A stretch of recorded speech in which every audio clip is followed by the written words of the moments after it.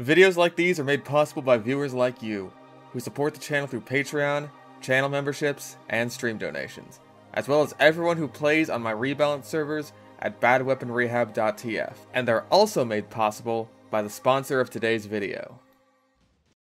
Today's video is sponsored by a game called, John Bon Jovi, what was this game called again? Oh, thanks John. Wanted Dead, a cyberpunk hack-and-slash game developed by the team behind Ninja Gaiden and Dead or Alive. In this challenging love letter to 7th gen console games, you'll seamlessly transition from cutting your foes to ribbons with your katana to blasting them away with a wide range of guns, all inside of an 80s inspired cyberpunk world. But it's not your average dystopian cyberpunk story that takes itself super seriously. The game has a tongue-in-cheek sense of humor with a colorful cast of characters, and even has some fun little optional mini-games on offer where you play a 2D arcade shoot-'em-up, win some prizes in a claw machine, or eat ramen with your friends in a rhythm game. It's like cyberpunk Yakuza up in here. And just like Yakuza 3 has the final boss of fishing up a bluefin tuna, Wanted Dead also has challenging and unique bosses at the end of each level to really put your skills to the test, requiring some serious strategy to defeat. If you're looking for a tough, brutal, focused hack and slash with a good sense of humor, and no microtransactions, battle pass, or games as a service general scammery, then give Wanted Dead a shot. It's on a huge discount right now for the next 2 weeks until October 24th on Steam, and you can also get it on the Epic Games Store, as well as for the Xbox and PlayStation. Check the link in the description to save big on Wanted Dead, and now, let's get back into the video. Shotguns are cool.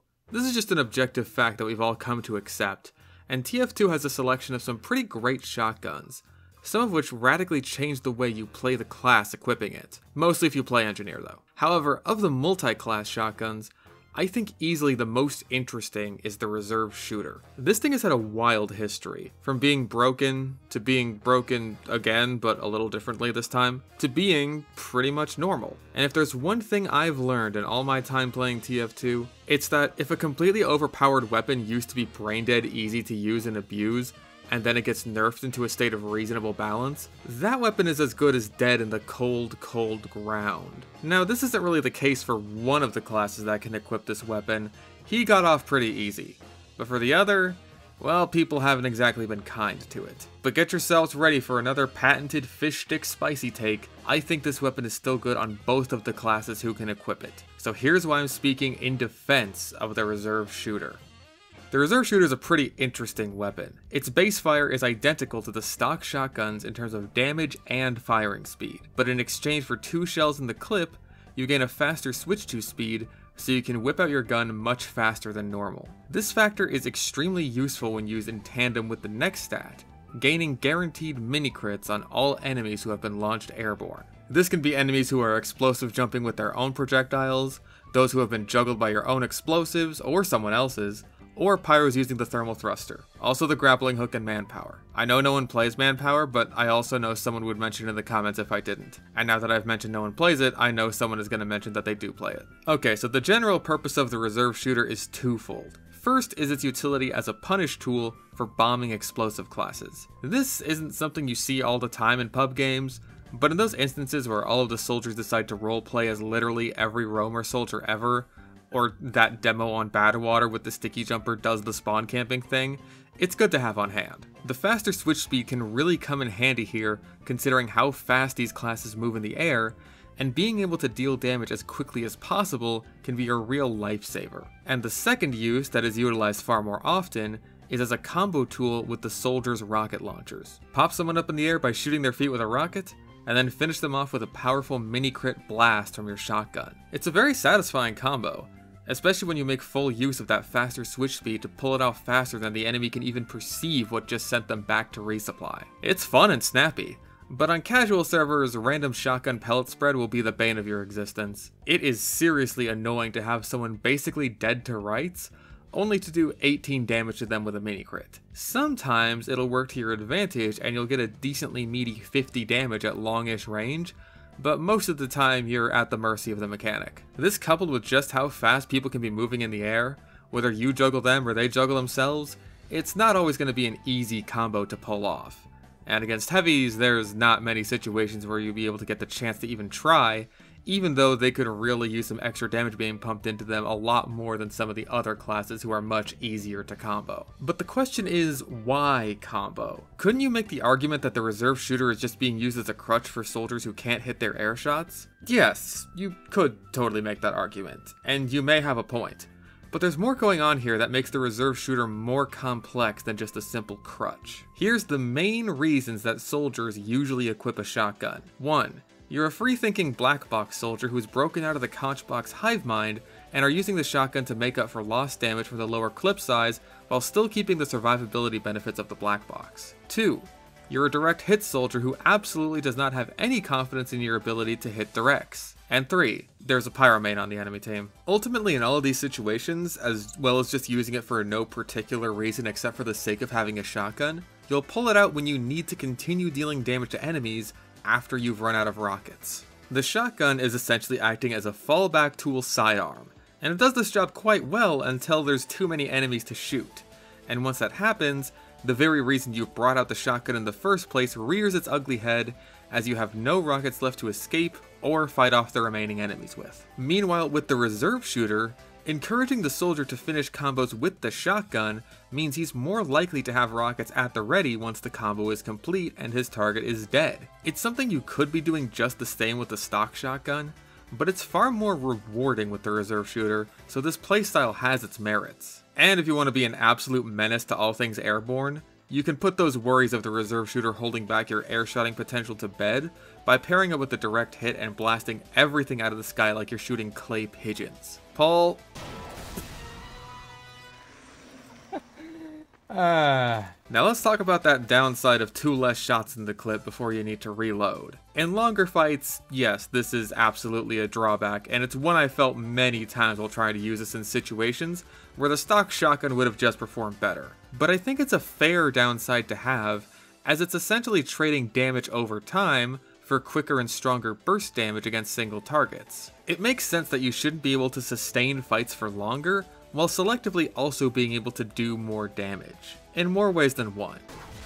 Yeah, you may have noticed during the stat breakdown that there wasn't a no random crit stat, unlike many of the other weapons in the game that provide some kind of crit or mini crit buff. Why a weapon like the Man Melter can't deal random crits, but all of the other flare guns and the reserve shooter can, is absolutely beyond me. And speaking of the Man Melter, I think it's time to talk about the big, fat, freakishly hideous elephant in the room, and that's Pyro. For some inexplicable reason, not long after the reserve shooter was first added to the game, Valve decided to make it a multi-class weapon also equipable by the Pyro, and they have been playing balance catch-up ever since. From being so utterly broken that it used to mini-crit anyone who was airborne for any reason at all, including just regular jumping or even walking up certain stairs, to infamously being used in one of the easiest and most infuriating combos known to TF2.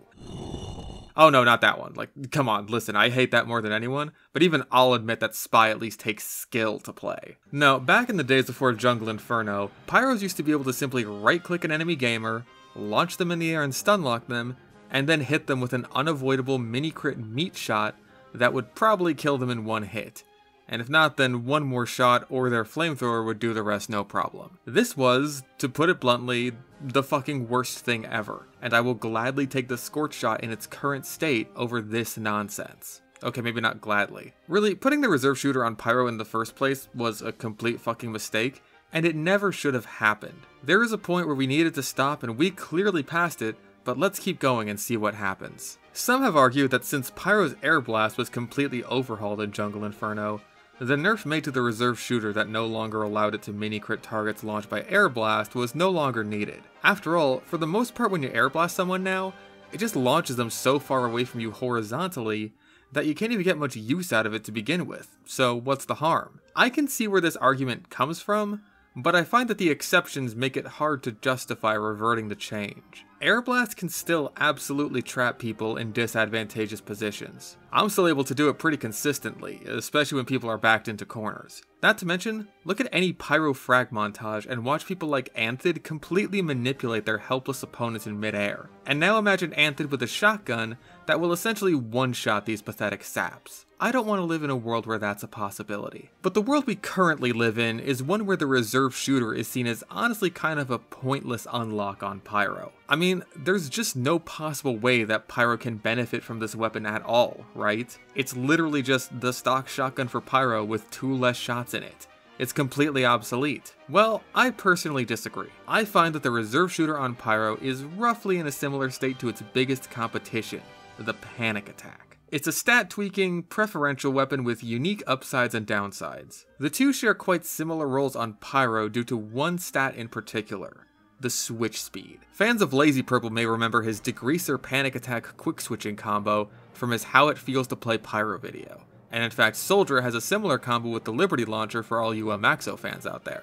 However, the panic attack has one big issue holding it back from really outstanding combo potential, and that's its range. While you'll never have to worry about the shotgun spread creating a Looney Tunes outline around your foe, the spread of the panic attack is very wide, and so is quite punishing at longer ranges. For a class like Pyro especially, who already suffers from range disadvantage in nearly every situation, this could be bad news unless you're always in a situational advantage. However, the reserve shooter keeps the base tighter spread of the stock shotgun while also having a similarly fast switching speed.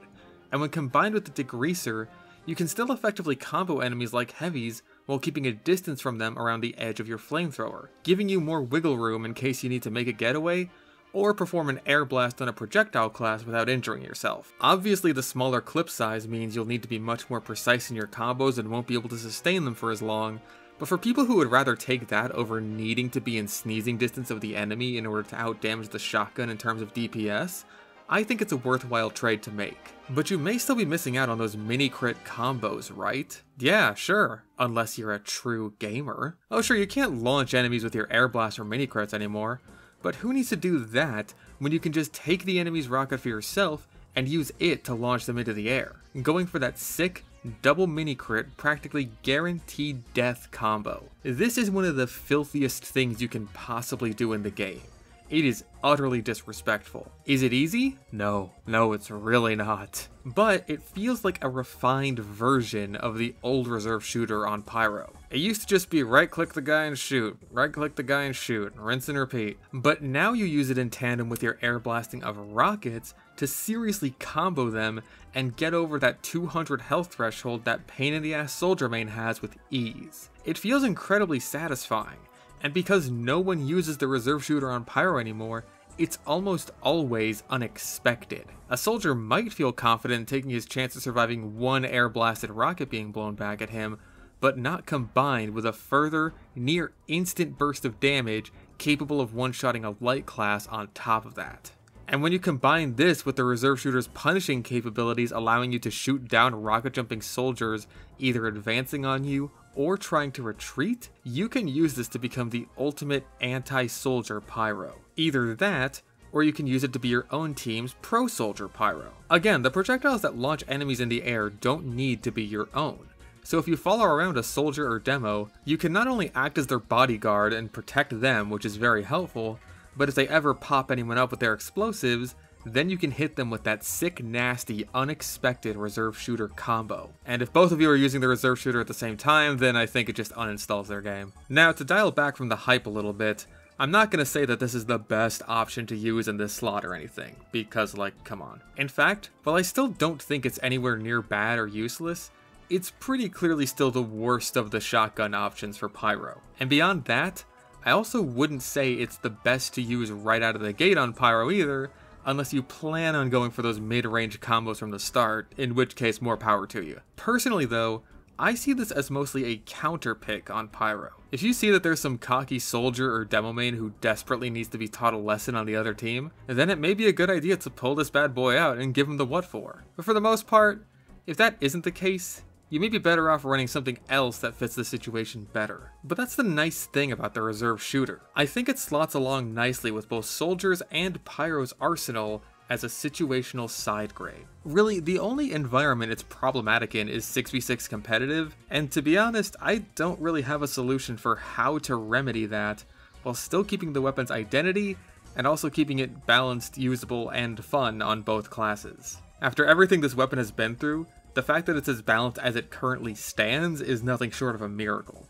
So I'm fine with leaving this one untouched in terms of its balance, but certainly not untouched in terms of its uses. Really putting the reserve shooter to the test on both classes who used it has turned out to be a lot more fun than I was expecting, and I'd encourage others out there who might have left this weapon behind to give it another chance. Sure, comboing people with Pyro isn't as brainless as it used to be, and the skill ceiling might deter some people, but when you do pull it off, it really is its own reward. He did it! He did it to me!